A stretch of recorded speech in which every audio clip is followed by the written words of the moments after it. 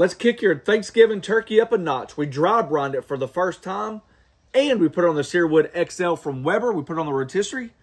This thing came out fantastic. Let's go.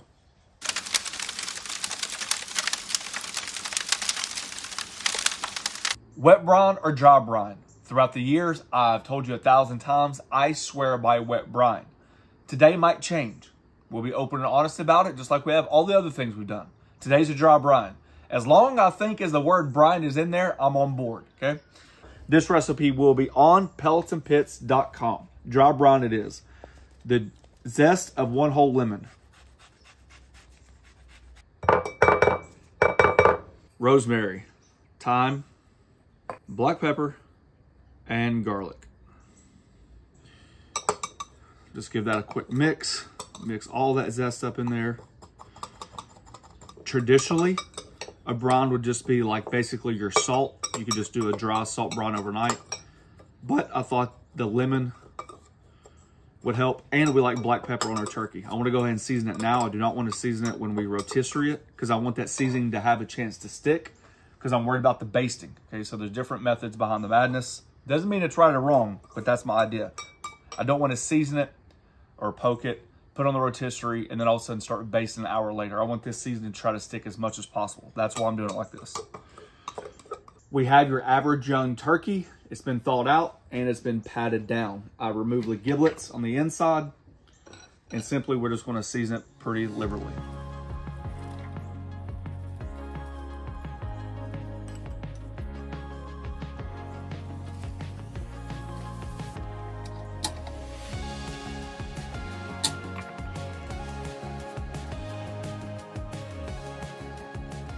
In the refrigerator it goes, uncovered overnight until we start smoking it tomorrow. And you guys know the deal. You know I'm rocking the smoking pecan pellets as always. We're gonna try it about 325. Got the smoker up and, woo, there it goes. Got the smoker up and going, and this is what we got. Beautiful looking bird. It smells fantastic. The skin is absolutely dried out. Could not be happier with what we did. So here is our rotisserie stick. Right through the guts it goes.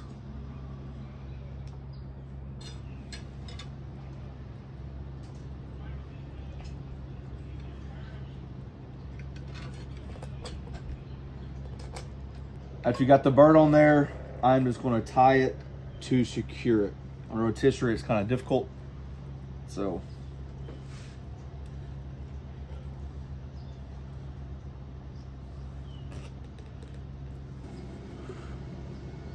once you're done, just clip the strings.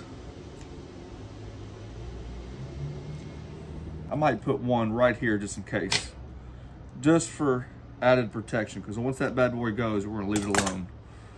Yeah, that's probably a smart move.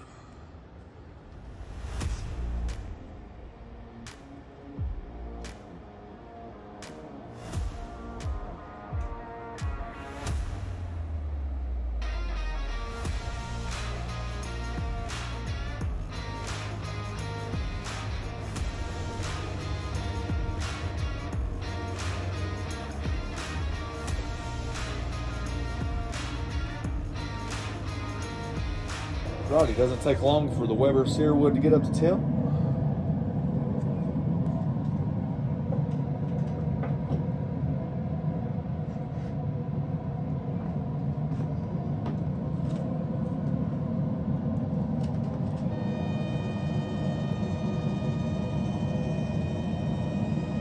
There we go. Looking good. So really quickly, this is the neck, the fat part of the tail, and some extra fat I trimmed off the turkey.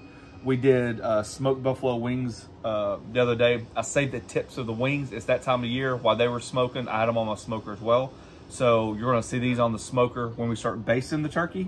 So I'm gonna go ahead and smoke those and save those for Thanksgiving Day, okay? 1 stick of butter. We have your traditional poultry style herb selection, thyme, sage, and rosemary. I'm going to use the rosemary as a basting brush for the turkey. So simply enough, we're just going to rough chop the sage.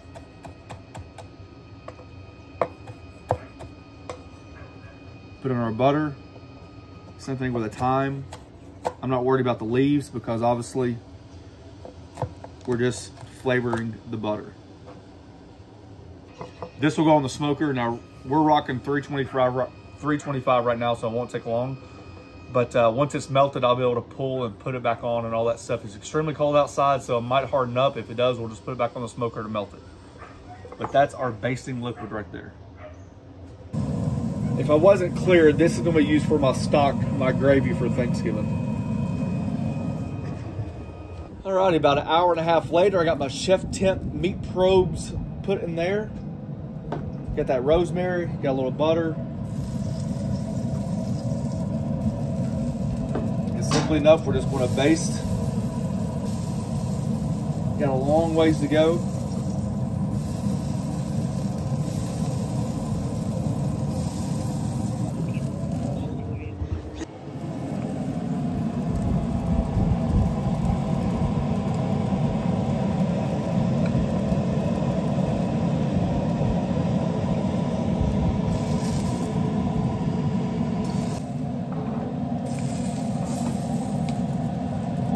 I gotta tell you, just from the color alone, it looks absolutely fantastic.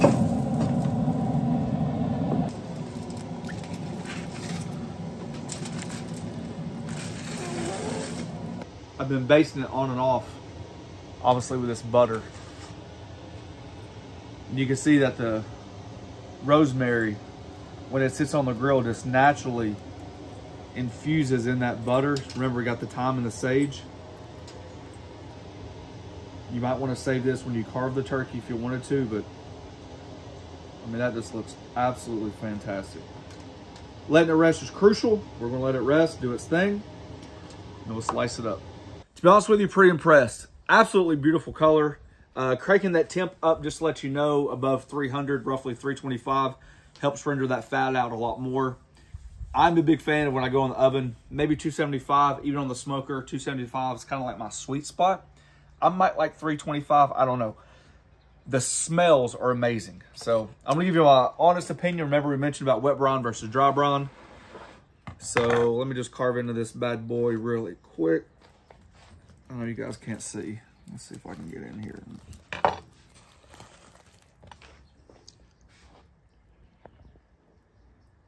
I mean, juicy turkey. Find that wishbone right there.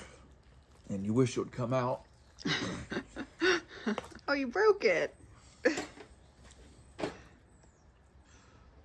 Alrighty, let's open her up, see what we got here.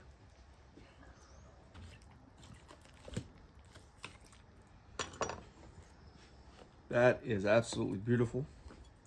There we go.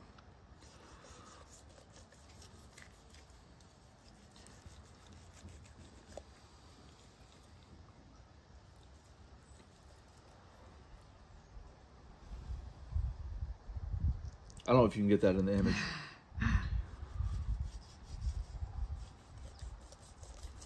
But this is one hell of a bird.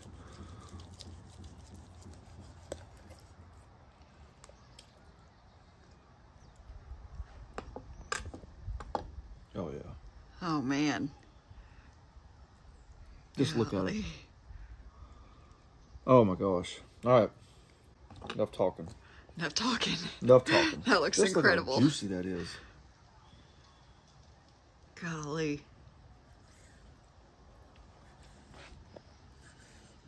I'm excited to dive into this one. Mmm. Mmm. I do not think the flavorings were able to penetrate. Not That's like true. a wet brine. I was just gonna say, I'm still a wet brine fan. You do the same thing, just wet brine it instead. Mmm. You know, the funny thing is, since we didn't wet brine, this is the first time we've tasted pure turkey in a long time. Yeah, I know. It doesn't taste flavorful. Yeah. Oh, look at this good looking turkey. Just like that Cajun wet brine that we did. I mean, that tasted like Cajun turkey. Yep. Once I clean all the meat off the carcass, I actually will save the carcass. So along with those tips from the wings that we cooked the other day, the neck, some of the fat stuff, I'll be able to make a fantastic flavorful stock.